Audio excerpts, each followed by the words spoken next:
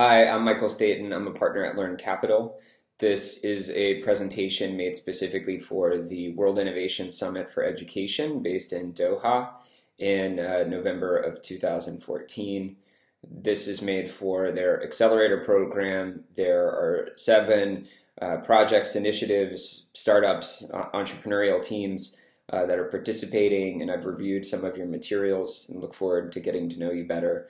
I'm sorry that I couldn't be there in person. I fell ill off of a month of travel this past week, and it would just not be very wise of me to get on a flight and kind of reactivate my illness and potentially spread it to all of you all. Anyway, I have spoken with Jan Mattern from Emerge Venture Labs. He and I go back several years now and have a similar frame of mind, and I've asked him to be helpful to you all this week and maybe implement some of my ideas with you guys on the ground there. You'll meet him, I believe, on Tuesday. But anyway, I look forward to collaborating with you remotely, and I'm going to make time to have one-on-one sessions with each of you, as well as prepare specific comments for your projects.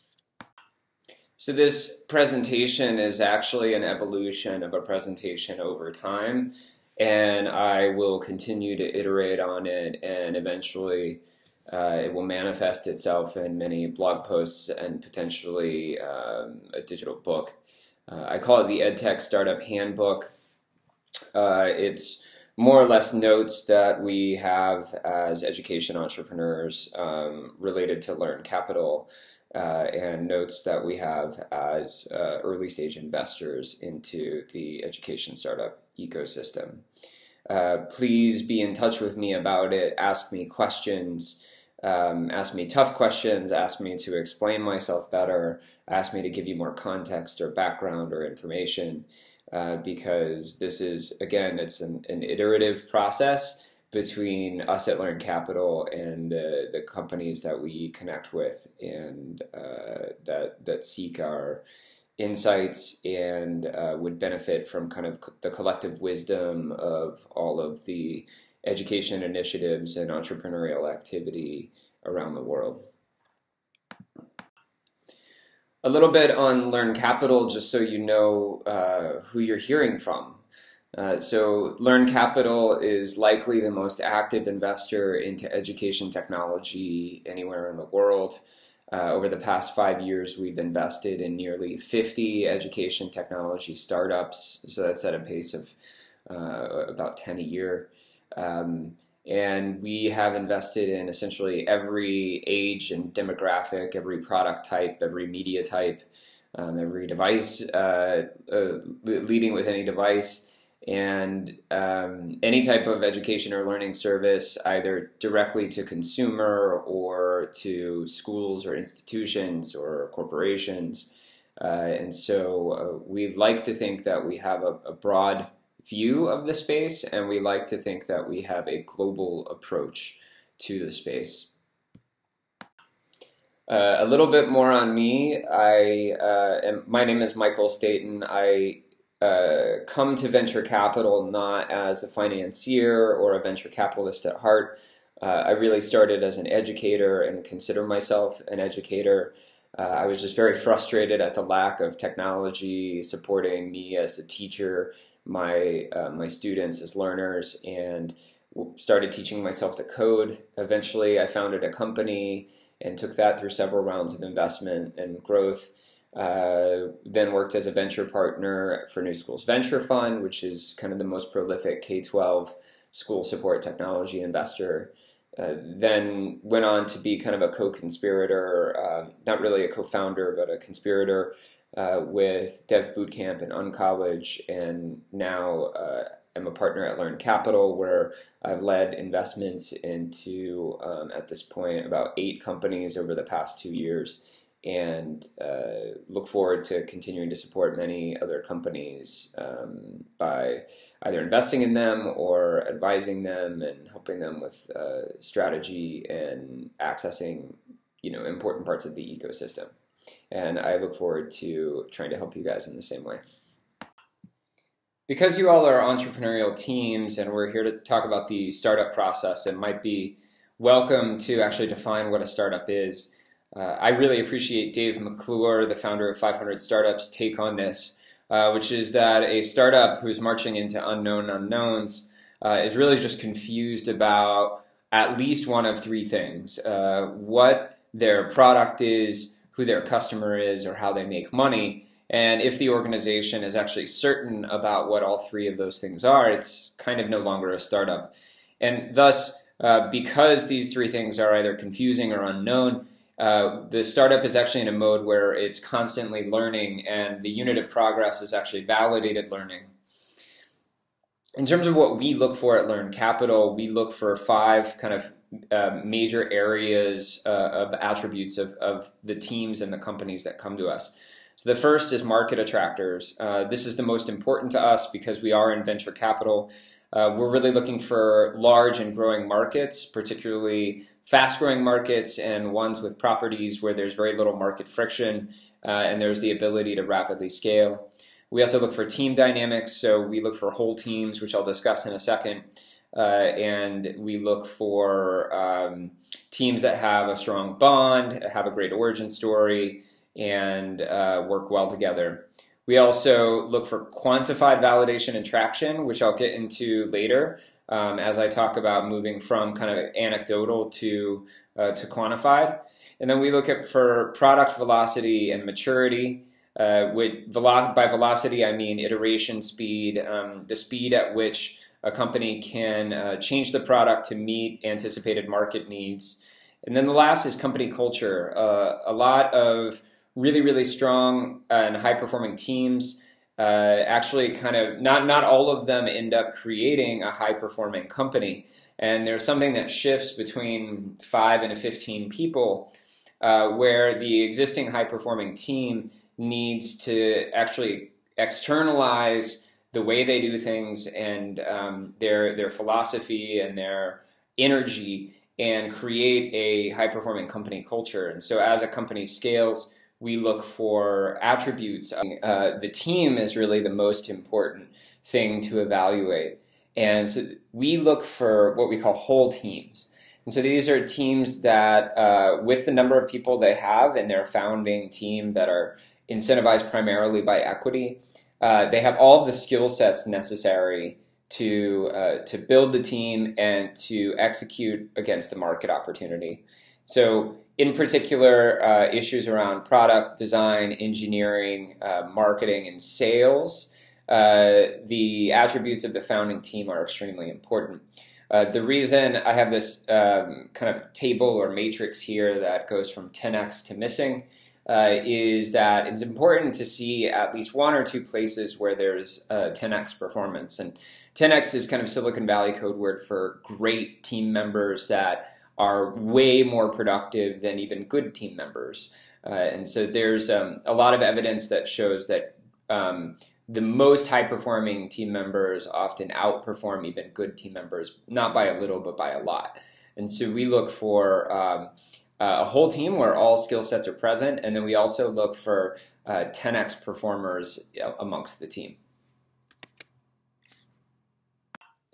There are really 4 early stage milestones investors are hoping that you have achieved before they invest in you. And they look for evidence that these various areas of what you might call fit have occurred already. So the first is that there's a very strong founder market fit. So there's a story, a biography, an experience set that demonstrates that this team is in the right market and that this market's going to receive this team or this founder very well. So we look for entrepreneurs that are building kind of their life's great work, and if we told them that they shouldn't do this, they'd probably do it anyway. Or if they weren't going to get paid for it, they would do it anyway. The second is a market vision fit. So there's been a process of market development and customer validation and customer development, all of that, where they can verify that this vision is very attractive to the market. The third is a product vision fit process where They've iterated and prototyped and simplified their product or services offering to the point where they know that their product actually matches their vision, and it's not overscoped, it's not underscoped, it's not adjacent, it's actually the exact right product to achieve the overall vision. And then the last is product market fit, which is a widely discussed term, which means that the market demand is really unlocked and is starting to come to the company rather than the company having to go out to the market. So the best evidence of product market fit is a high net promoter score, lots of word of mouth marketing, and in general, anytime earned media discusses it, you get an influx of customers. So these early stage milestones, generally investors are wanting you to have accomplished before you receive investment, not before you necessarily meet with an investor, but before you receive an investment. And most investors these days are trying to invest after product market fit. So the next kind of segment of advice related to product market fit is that you really want to create a vision and define a product that finds what strategists call a blue ocean. There's actually a book, it's called Blue Ocean Strategy. It was written by Boston Consulting Group, or some of the partners and founders of Boston Consulting Group. And one of the activities that we're going to do today is actually to do a strategy canvas, which is the kind of tangible activity that they teach you how to do in this book, Blue Ocean Strategy. What they mean by blue ocean versus red ocean is an analogy to kind of sharks. Basically, in a crowded market or in a crowded section of the ocean, you have a lot of predator-prey relationships already. And if there's blood in the water, aka money being made, is the analogy, then sharks immediately come and swarm the area. And it's not a good place, safe place to be. It's a dangerous place to be. And so if you're trying to fish or identify market opportunities, you don't necessarily want to play in a red ocean. You want to define your market opportunity so that there are no other competitors. You want to set a direction for your team and your strategy where fighting with existing competition isn't your challenge. It's really how quickly can you sail in your own direction. So that's the find a blue ocean. And the art of that is really to position away from your competitors and to create a category in which you are the natural leader. It's worth taking a deeper dive on the word positioning. Positioning is extremely important, especially as you're talking to investors, because investors or grant makers, their job is to look at everything.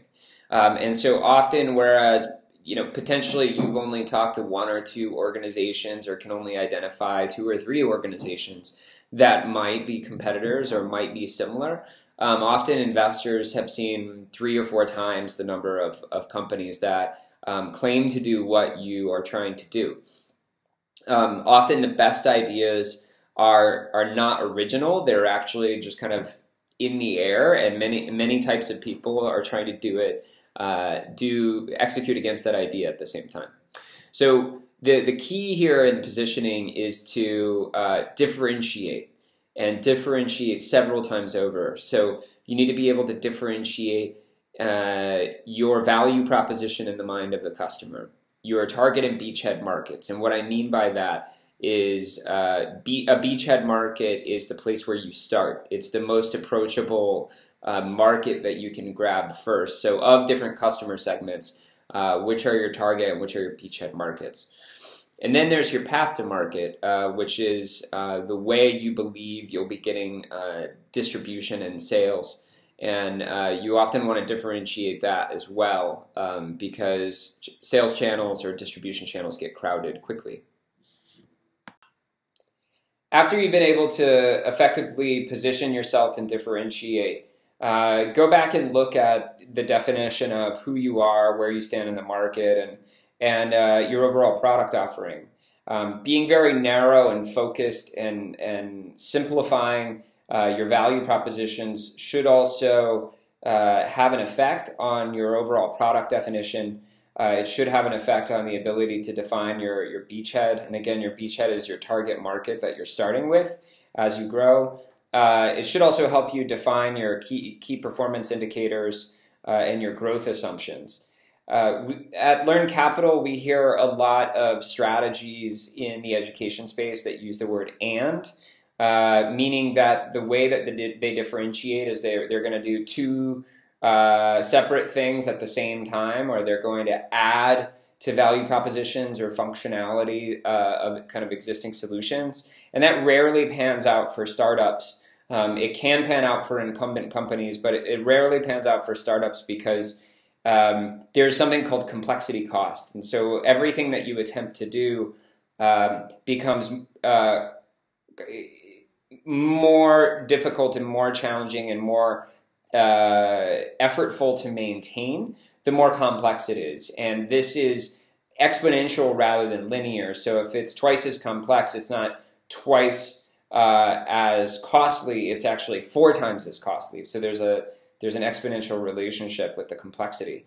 And very small teams of people just have a significant challenge in upkeeping a complex product, a complex code base, a complex customer set. And so staying simple and refusing to use the word "and" as you define your product and focus who you are is extremely important. So the tool that the Boston Consulting Group recommends to help find a blue ocean is called the strategy canvas. And a strategy canvas uses the x-axis to list value propositions or attributes, or what you might call vectors of competition.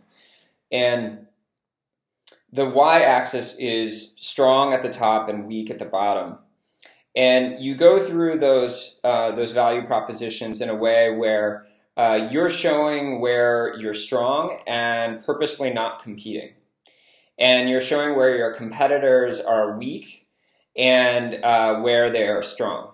And if you do it correctly, you should dominate one side of the strategy canvas and your competitors should dominate another side of the strategy canvas.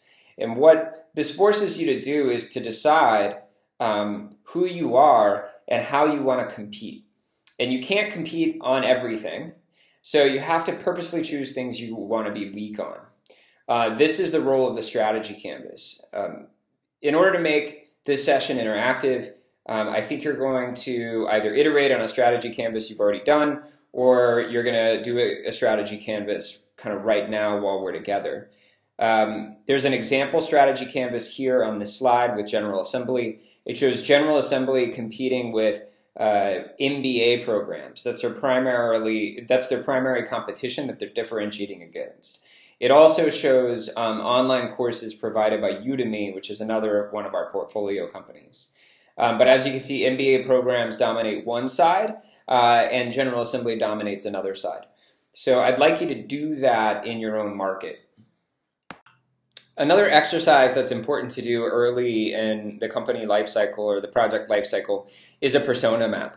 And what you need to do here is to be able to list all of the types of people, either their titles or their character attributes. It often helps if you name them, like a fake name like Susan, and list them all, list out their attributes, and then prioritize them by your target market or the target persona for your marketing messages or for your product usage, and then in concentric circles on the way out, prioritize kind of who it's not for or who it's much less for. And if you do this correctly, you should have a full understanding of each constituent or stakeholder in the decision making around adopting your technology, product, or service. And you should also be able to kind of force rank them or force prioritize them on the way out from that target concentric circle. Having that present, having that on the wall for your team so that they can make sure that they're weighing trade-offs effectively, that they're prioritizing decisions effectively, it can be very important and very unifying for early stage teams. So I'd like it if you'd actually take this exercise seriously and fill out this persona map. If I had to define what Learn Capital looks for in one statement, it would be the statement, indisputable traction towards a compelling vision in pursuit of a large market opportunity. I've chosen those words very carefully. Indisputable traction means that you have quantitative proof beyond a reasonable doubt that you are getting traction and growing rapidly into this market opportunity. And I'll talk a little bit more about that when I talk about moving from anecdotal to quantified validation and traction. Compelling vision is also a carefully chosen word. Visions are pretty easy to come by. Even compelling visions are relatively easy to come by. But the vision needs to have a certain amount of magnetism and a certain amount of inevitability around it. And then a large market opportunity is extremely important when dealing with venture investors. The economics and incentives around venture capital dictate that any one investment needs to potentially return the fund. So if we have a $100 million fund, you would need to be able to exit the company for $100 million or above. And so what that means is that we can't be investing in large markets. So you need to map what you're doing now to a credibly large market opportunity and actually have a compelling vision that is credible, that gets you from the place you are now to executing into that large market opportunity. It's also worth discussing the kind of two things that every venture investor looks for, which is either or both of finding either a money printer or a situation where you can't keep up with demand. Often these are not found in the same company. Sometimes they are, though. So in education in particular, easy revenue models, easy ways to monetize your product are somewhat scarce. So in terms of finding a money printer, what I mean is that there's a straightforward revenue model that is what we call unit economic positive, meaning you make more money on it than you spend, and you can just kind of keep on investing in that and it'll keep on returning capital. So the easy ones in education have been textbook rentals and student financial instruments, but there are some others as well. Anyway, it's important to try to go after either one of those two situations, if not both. Something that we look for in startups we call scaling discipline, and this is essentially the ability to manage runway.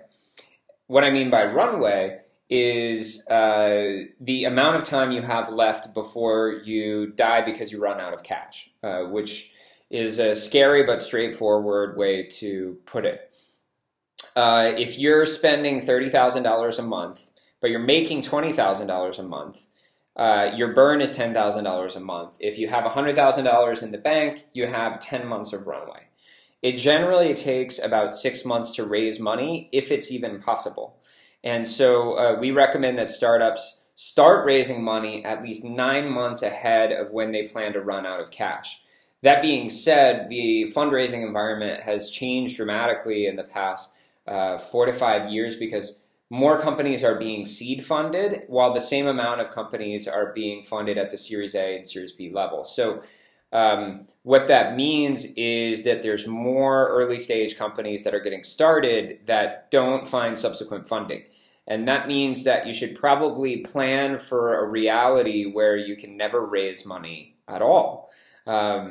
Anyway, what you need to do with your runway is make sure that you're going to achieve financeable milestones. So if you have 10 months left, you need to understand what are the kind of business metrics or what are the kind of fundamental changes and dynamics that you need to unlock in order to get investors interested in your project. So what you should probably do is actually just listen to investors talk or listen to donors talk and they'll lay out the couple things they would need to see in order to be interested. If you pattern match that across a couple of donors, funders, or investors, you should be able to distill it down to 2 or 3 milestones that you need to hit before you come close to running out of cash. So one of the best things you could do as a early stage team is to move from anecdotal validation to quantified validation. And what I mean by that is that every team comes to us and says, oh, I've talked to customers and they love it. Or we have users and they love it. And that just doesn't really clarify anything because everyone says that. So what you need to do is move from hearing great feedback and getting kind of anecdotal love to quantifying that feedback and making like numerical love or quantified love, to talking about demand anecdotally and talking about numbers in the market kind of from top down, and really looking at your revenue potential by having funnel metrics and pipeline value and doing a bottom-up kind of revenue analysis based on market capture.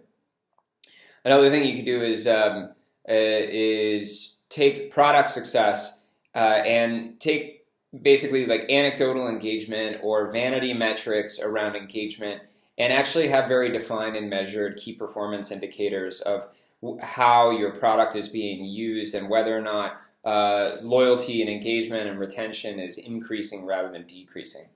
But the exercise here is simply to move from hearing that you're doing a good job to really fully understanding what that means and setting about to define how you can do a better job. Another random piece of advice we have to tell people a lot is to just simply stop and reflect on what you've been learning, slow down, be more thoughtful and analytical on your approach. So many entrepreneurs are in such a hurry to try to win customers or raise funding that they don't realize how much of the reality they're missing and how much wisdom they have yet to ingest. And probably the most productive thing they could do is to slow down and not try to execute so fast and just simply learn as much as possible, beef up their skills, listen more, read some of the major works around innovation and startups and things like that. So if I have any random advice, it's slow down and learn and reflect and analyze and actually get better and more wise at what you're doing. This concludes my remarks for the EdTech Startup Handbook.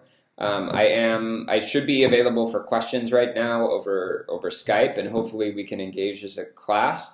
If not, please write down your questions and send them to me either through Twitter or over email, michael@learncapital.com. And hopefully we can schedule a time where I can have a one-on-one with you this week. All right. Thanks so much, and have a great conference. Enjoy all of the opportunities and relationships that you're able to create in that unique environment of WISE.